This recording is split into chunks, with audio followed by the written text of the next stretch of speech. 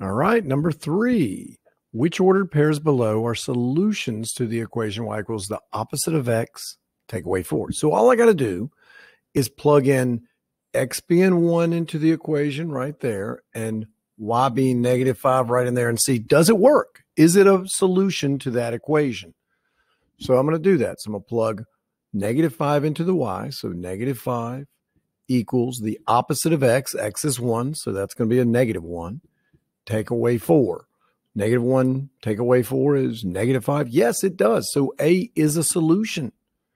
I'm going to plug in now y -7 into the equation. -7, does that equal the opposite of x, which is 3?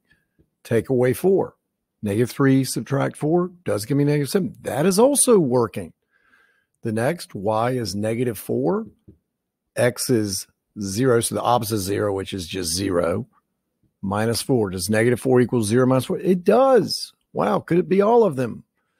Y is 3 equals the opposite of x, opposite of 5, take away 4. Nah, that's -9. That doesn't work. So A, B, and C do work, though. Number 4. Let's see. Let's plug x is 1, so it goes right in there. Y is 2, it goes right in there. So does 2 equal 2 times the x of 1, take away 1? No, because that's 2 minus 1, which is 1. That's not going to work. Let's try the next one. Y is 1. 2 times the x is 2, take away 1. 4 minus 1 equals 1. Nope, doesn't work. Let's go to the next. Y is -1 equals 2 times the x of 0, take away 1. 2 times 0 is 0. 0 minus 1 is -1. So yes, C does work. That is a solution to the equation above. And finally, y is -9. Does that equal 2 times the x value of 5, take away 1? That's 10 minus 1, which is 9.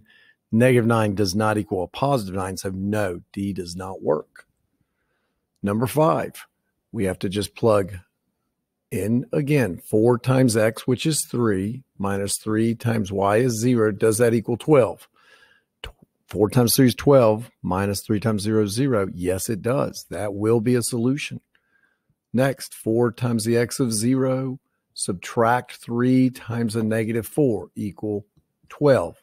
Now, this gives you 0.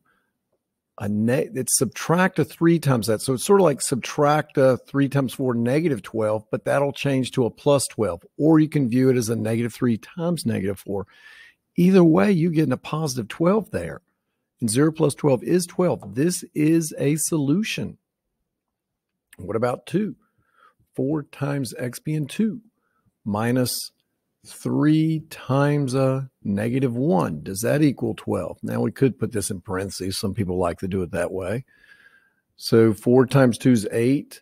This will end up being plus a 3 because 3 times 1, a -3 times -1 is positive 3. Or you could look at it as a subtract a -3, which becomes plus 3 either way. And 4 and 3 does not give you 12, so no to C. So far we have A and B. Let's see about D.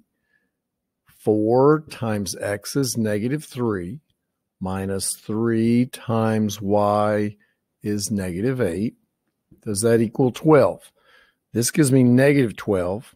And again, I have a sort of a -3 times -8, which is plus 24.